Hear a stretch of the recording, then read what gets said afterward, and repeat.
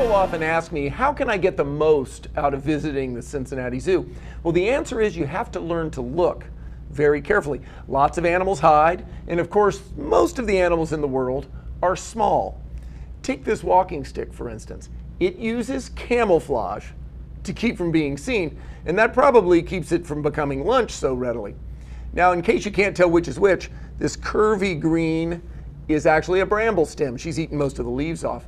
And the living insect, a 14-inch long walking stick from Southern Asia, is the one waving her forelimbs around. You can see her head and her antenna. She's moving a little bit, but when she stands perfectly still, even though I'm holding her, it's hard to tell the stick from the bug.